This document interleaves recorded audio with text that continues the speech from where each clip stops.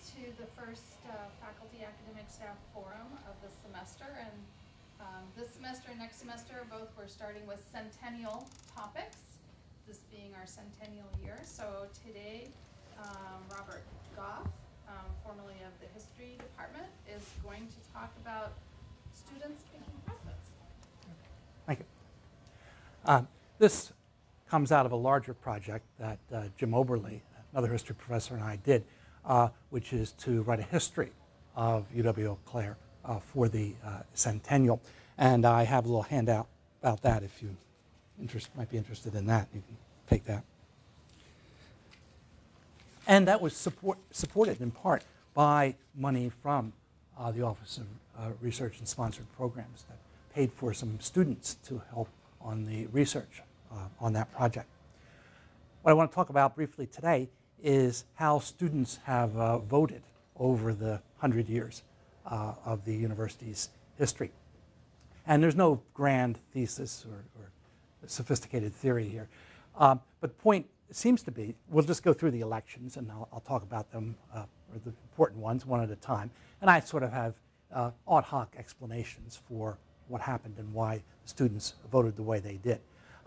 If there's a pattern, it seems to be that understandably, students are, for the most time, first-time voters. They don't have strong partisan allegiances, haven't been established yet. So they're more likely to swing in more extreme ways than the population as a whole, and change from one election to another. They're less stable.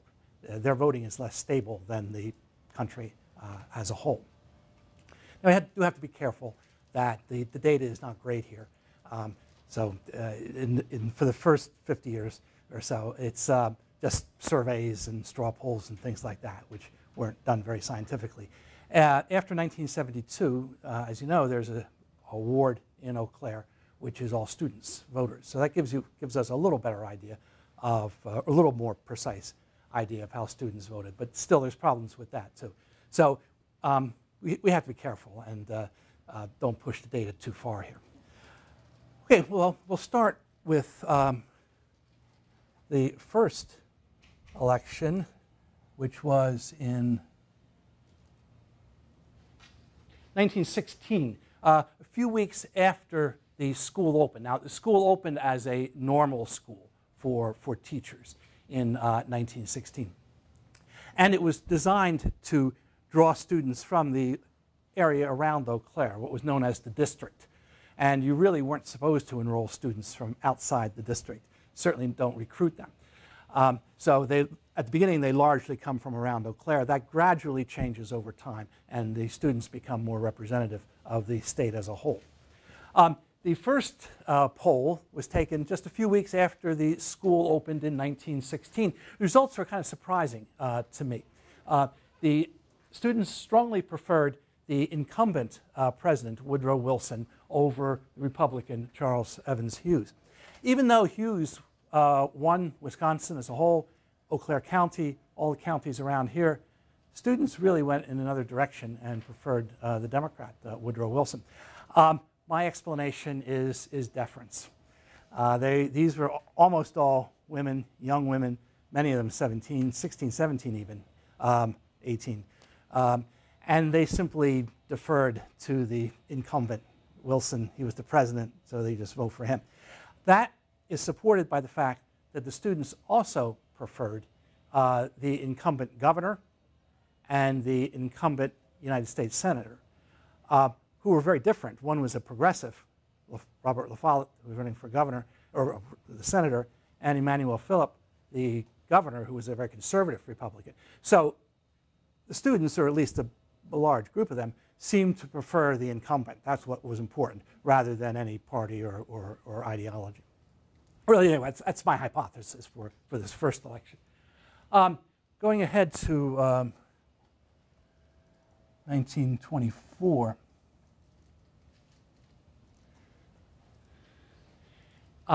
This is an interesting one, too. And again, they show deference. They support the incumbent president, Calvin Coolidge.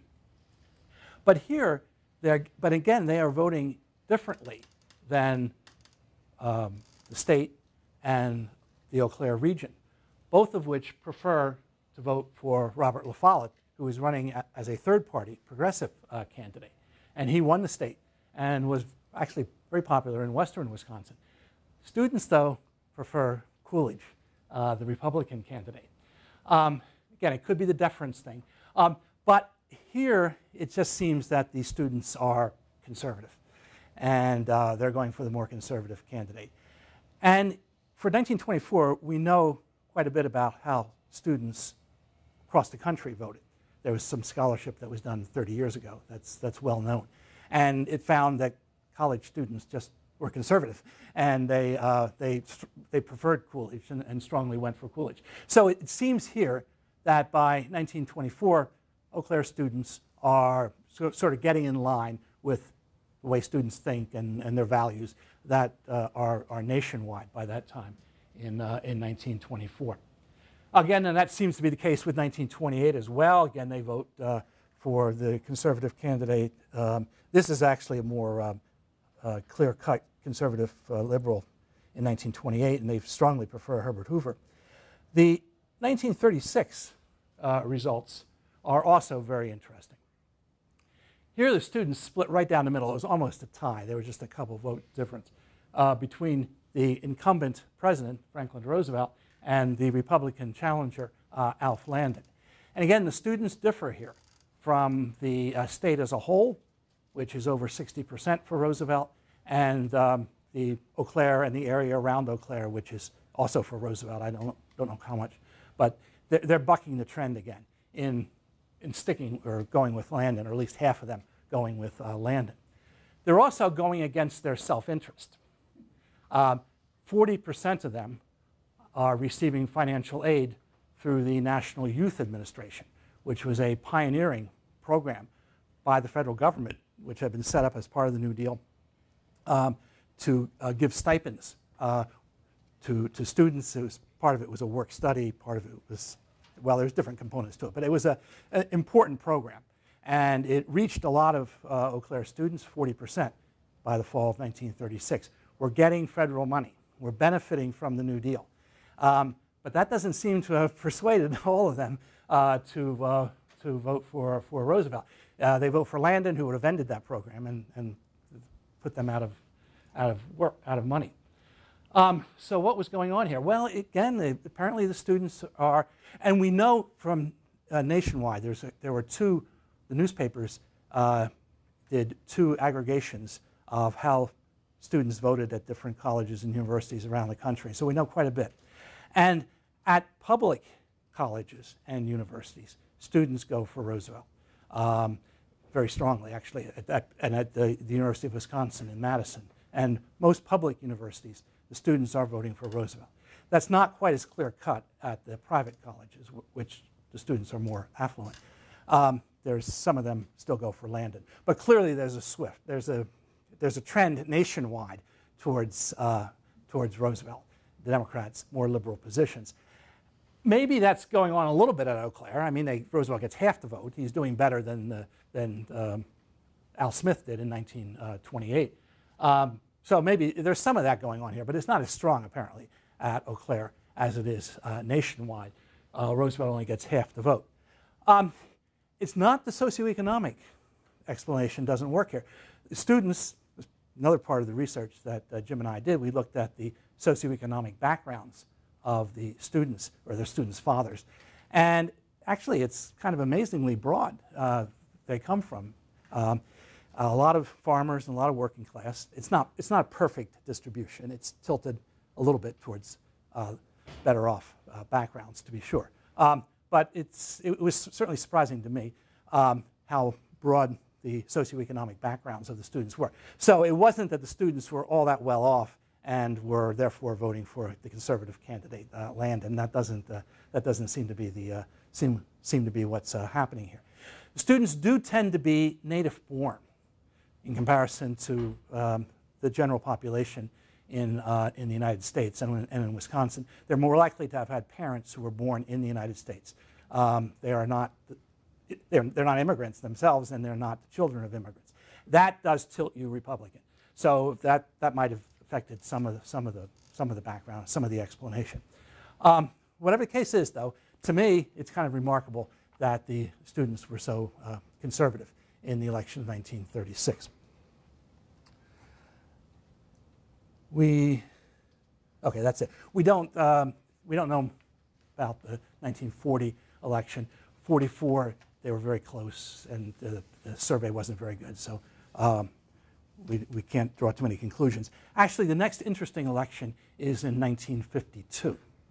And the students strongly prefer, again, 65 or 67%, prefer Dwight Eisenhower, the Republican candidate. I like Ike. That seems to have resonated with the students, as it did nationwide. And the personality, he was just the attractive personality, and that seems to have hit with the students. What's interesting is the way in which Eau Claire students voted on what's called the down ballot candidates, the other candidates on the 1952 ballot. Also running in Wisconsin in 1952 was Senator Joseph McCarthy, who was quite controversial for his certain conservative positions, particularly his claims about communists allegedly in government positions and traitors and things like that. And he was running for re-election, and he was reelected. He won in Wisconsin in 1952. The students, however, at Eau Claire did not vote for him. They voted for Eisenhower, Republican, for president. They went for the Democrat for senator. In that sense, they were unlike, we know, a couple of the other Wisconsin state colleges sort of voted straight ticket down the line, Republican. Madison, though, at the University of Wisconsin, they voted like the Eau Claire students. They preferred Eisenhower strongly, but then they went against McCarthy. So why the split? Why what's called split ticket? Why did they vote Republican for president, Democrat for senator? Well, part of the explanation is that the Republicans around Eau Claire, the Eau Claire County Republican Party, was not enthusiastic about McCarthy, and the newspapers did not endorse him. So there was a kind of general feeling, I think, in the area. He was not real popular. And also, the president of the college, William R. Davies, signed, and several members of the faculty, signed a big advertisement in the newspaper, along with 50 other people, denouncing McCarthy and endorsing his opponent. Kind of a bold thing to do for the college president to make that public and partisan statement. But Davies did it. Davies was a very firm person. He was Republican himself. Now, that was part of it. Yeah, he was a Republican himself, but he was coming out against McCarthy. Very firm. He was a very firm-minded person. I mean, stubborn, some people thought, but you could see it as firm-minded, very principled. I mean, if something was right, then he was going to stick with it. And surely this episode reflects that he felt this was very important that McCarthy be defeated, and he put his name on this advertisement, and that got statewide attention too in the statewide newspapers that the college president was against McCarthy. So that may have influenced the student voting. So what you have here then in 1952 seems to be the effect on the students of influentials, whether it's the local newspaper or the faculty and the president seem to have influenced some of the students in terms of their voting behavior. That was 52. Now, in 56, the students continued to prefer Eisenhower and vote overwhelmingly for him. The 1960 election was a very close one, and between John Kennedy, who becomes the winner, and Vice President Richard Nixon. Kennedy had visited Eau Claire and come to campus in November of 1959 as part of his campaigning for the Wisconsin primary. So he was sort of a known person on campus, gave a talk in what's now Keir Auditorium to a packed house on Latin American policy. So he was sort of known on campus. The vote was very close in statewide, too. I believe Nixon won, but it was very close. It was also very close among the students, 50-50. The Spectator, however, said there was extensive fraud in the student voting. It was a straw poll kind of thing. So we can't do too much with that in 60. 64, though, again, is an interesting election in that the students overwhelmingly, 67%, I believe, go for the Democratic candidate, Lyndon Johnson. And I interpret that as kind of their endorsement of the emerging civil rights movement. Martin Luther King had just spoken on campus. There's other indications that at least some students were interested in civil rights and things like that. Certainly that was a big issue. The Republicans were against the Civil Rights Act of 1964 that had just been passed. And I interpret that as the part of the reason anyway why the students strongly went, more than statewide, more than Eau Claire. The students went for Johnson in 64. But what's interesting in 64 is there was also the governor race on the ballot. And here the students, like everybody in Wisconsin, or like the general result, went against the incumbent Democratic governor, Governor Reynolds, and voted him out and preferred a Republican. And the reason was there was unpopularity with the tax increases that had come with the 63 to 65 biennium budget. And there was a reaction against that, and Reynolds gets voted out. The reason for the tax increases was increased spending, and it was the University of Wisconsin and the Wisconsin State Universities that were the beneficiaries of that increased spending. Faculty got a 6% raise in the fall of 1963. They were very happy about that, but it resulted in a backlash. And the students, again, seemed to vote against their interest here. As money had been spent for their benefit, or part of it, a significant part of it, went for their benefit, their education. But they didn't see it that way, and they went along with the general opinion that, cut taxes and vote Reynolds out. All right.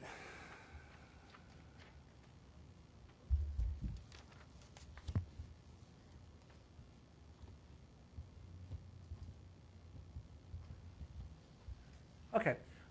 We don't know about 68. We just don't know what happened, how students voted in 68. 72, another interesting election.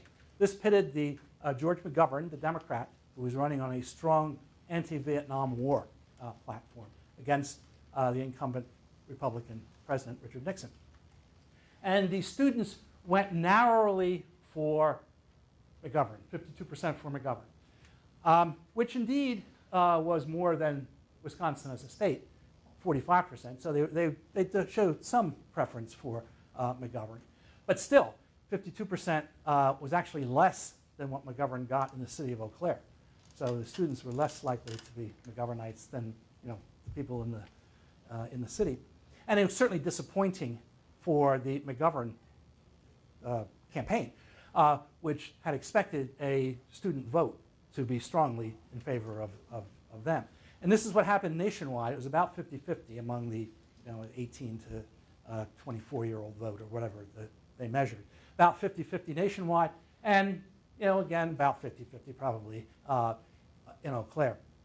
And this also shows that while it shows two things. You can emphasize that there was this significant protest and dissatisfaction protest on campus in the 1960s. Over half the students vote for McGovern. That's true. But it's not the 70 or 80 or 90% you might have thought. There weren't all that many radicals around. And in the case of Eau Claire, that's true. I mean, it was a moderate. There was never a strong protest. There was never the violence that there was at Madison and things like that. So instead, you wind up with half of them voting for McGovern in 1972. After that, the student preferences turned strongly to the right. And you can see in 1976, only 33% of the students vote for the Democrat, Jimmy Carter. And that's actually at the largest deviation. I believe it's the largest deviation the students ever make from the statewide vote. Certainly after World War II, it's the largest deviation. The students are different. So here, sometimes they're voting like the country does for Eisenhower in '52, but sometimes they deviate dramatically. And the 76 is the most dramatic deviation. They prefer Gerald Ford over Jimmy Carter. Carter came to Eau Claire a couple weeks before the election and didn't bother coming to campus. I probably have been told that what the mood was, and you're not going to be greeted very warmly. Spectator ran an editorial denouncing Carter, They ran a really mean editorial cartoon about him, and he winds up doing very, very poorly. It's a little hard to explain. My hypothesis, again, this is just speculation, is that the students identified more with Jerry Ford. He was a Midwesterner, kind of an all-American type football player. Had young adult children, or maybe they were still college age or young adult age children. Some of them publicly identified as smoking marijuana. Maybe the students identified more with Ford than they did with Carter, who came across in the campaign certainly as very moralistic, self-righteous was the criticism. I'm just guessing that somehow that didn't register, at least with the Eau Claire students. Certainly then, 76 is strange. The students are a little bit more democratic in 1980. The data is skewed a little bit because we don't have the local, we only have the two parties and not the third candidate, John Anderson, in 1980. So that makes the analysis not easy to make in 1980. But the students still preferred Republican Ronald Reagan to, in a straight vote, they preferred Reagan to Carter in 1980. And then you can see in the 1980s then how conservative they are.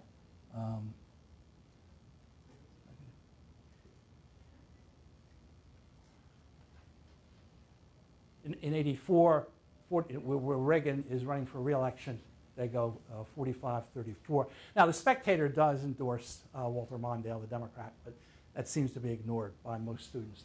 They prefer Reagan. But beginning in 1988, there's a shift toward more liberal candidates, preferring more liberal candidates to Democrats. And they vote narrowly in 88 for the Democrats, a little bit more than the statewide percentage.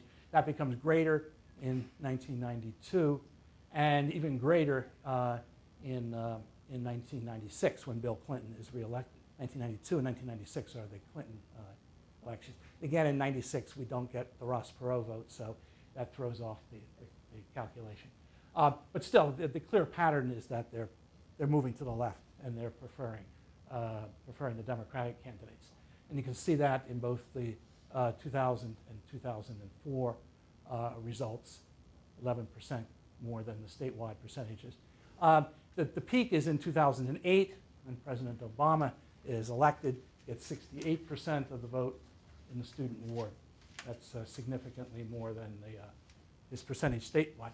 Obama comes to Eau Claire a couple of times. Actually, he has a rally in the arena in March, or I guess it was early April, for the primary campaign. And as it was nationwide with younger voters, Obama seemed to have registered. And here, Eau Claire students are like students nationwide in going for Obama. And that's true in the re-election of 2012 too, although it begins to weaken a little bit.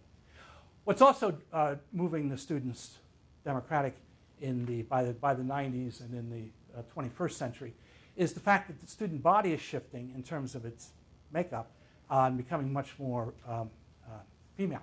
Over 60% by the 21st century are women, and their gender gap is opening in terms of voting.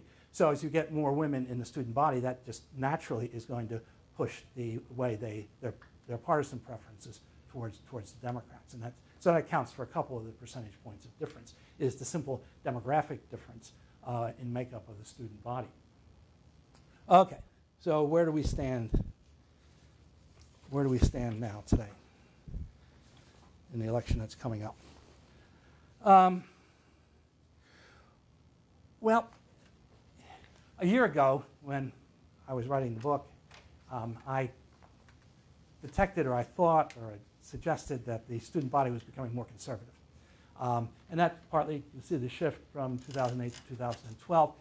In the 2014 gubernatorial election, students only narrowly preferred Mary Burke over Scott Walker, even despite or because of the issue of the funding for the UW system. That was a big issue. And again, in the 2014 election, the students were less Democratic than the Eau Claire as a whole, significantly. So there's that possibility. Niche.com ranks all colleges, not all colleges, 880 nationwide, on how conservative or liberal they are. And they ranked where most conservative is 1. That's, I think it's BYU or the military academy is very high. Anyway, that's 1. And then 880 would be the least. I think that's Oberlin or Antioch or someplace like that. UW-Eau Claire is 248th, so they're considerably on the conservative end of the rankings, according to niche.com. That's sort of they're measuring what the attitudes of the students are and the political atmosphere on campus. So to the extent that they're right, that would suggest a conservative movement. However, 2016, maybe I wasn't right. Various unexpected developments here. In the spring primary, the students, first of all, they voted strongly in the Democratic primary. 68% voted in the Democratic primary versus 55% in Eau Claire County and 48% statewide. So they seem to be keeping this Democratic, that may be an indication they're keeping Democratic identification. And they strongly preferred Senator Sanders. Of all the students that voted in Republican or Democrat, there were 5 candidates running, Bernie got 61% of all the votes, compared to 35% in Eau Claire County and 27% statewide. That's kind of remarkable. And that is really remarkable, actually. And 90% of the Democratic votes in the Democratic primary went to Bernie. So the question is, will that strong support for Sanders in the primary, will that translate into support for Hillary Clinton next month or in November? Possibly, but it's partly an enthusiasm kind of thing. Will that enthusiasm transfer over? Or will some of the Sanders voters, because they're dissatisfied or protesting, want change, will they go for Donald Trump? Or will they stay home because they're not enthusiastic about Hillary Clinton? We can just speculate on that. You'll know in a couple of weeks how that will work. But it's important. It's important in Wisconsin because Wisconsin, at least in the 2012 election, had the 3rd highest voting rate among young adults of any state. So the young adult vote is important in Wisconsin. But if Eau Claire students are indicative, it's sort of up in the air in terms of where it will go in November election. Okay, so a hasty survey of a century of elections. I don't have a takeaway conclusion here. But to repeat what I said at the outset, the students you get more extreme variation shifting from election to election for different reasons in terms of their preferences. I'd be glad to, people may have other ideas or other suggestions to explain some of these elections or questions about them. I'd be glad to respond to any questions. Was the niche.com, is that a survey result? What it's based on they get student opinion. I don't know exactly how they do it, but it's based on student opinion. I don't know how much of it is voluntary. I think they contact students and they rely on the ones that answer. So it's not, it's maybe a little, it may be questionable. But the results at the extremes are what you would expect in terms of liberal, the stereotypes of where the liberal and conservative places are. So there's some validity to it. But yeah, you don't want to make too much out of that. Other questions? So the 70, can you go back to that? The 72, this slide is, this chart is of the actual ward. Is that correct? Yes, yeah. Yeah, beginning in 1972, we have at least one ward, sometimes there's two, that is 100, all students. And so, now that's not perfect representation. These are students who are living in the dorms, and they're not necessarily perfect representation of the student body, and that's a problem. But so we're just going by that on this chart. And again, that could easily be off by several percentage points. Probably is a little bit. But I think the trends are rather dramatic. And so, I mean, I think they're probably valid. Is there any correlation possibly to when Eau Claire started having more students from Minnesota come to our campus? Yeah, that complicates it, the Minnesota people. We don't know how many of the Minnesota people vote in Wisconsin and how many of them vote in Minnesota. And so that complicates it a lot. Presumably, the Minnesota students are voting more conservatively because they have higher socioeconomic backgrounds. So perhaps this is distorted. This may be distorted a little bit towards the left because it's excluding disproportionate number of more affluent students. That's a possibility with these recent, especially by the 1980s when you begin to get the significant Minnesota applications. Yeah, so that's something that it would be good to actually do some kind of survey. I don't know.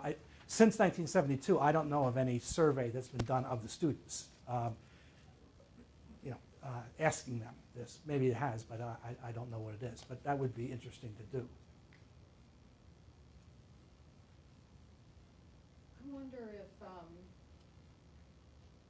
we've got the college Dems and the college Republicans. I wonder if it would be fruitful to look at membership in those over time. That's something else that could be done, although I don't know how long they've existed.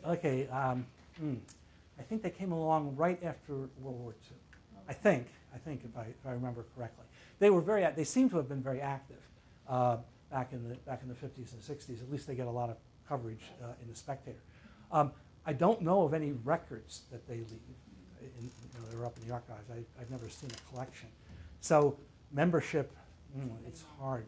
I think it would be hard to get at that. You can get at it by what activity, by what they're doing. You can find out. You can do that from the newspaper. Or, well, maybe one way to do that would be to look at the pictures in the Periscope, which is students had a yearbook down until 1995. And there would be pictures of organizations. And you could look at the pictures and just see how many are in the picture. And might be a crude way to measure interest. Or maybe that combined with newspaper reports and that kind of could do that. thing. See, another thing to think about here in terms of evaluating the students is student government, of course, which since the 1970s has been almost always very conservative on a variety of issues.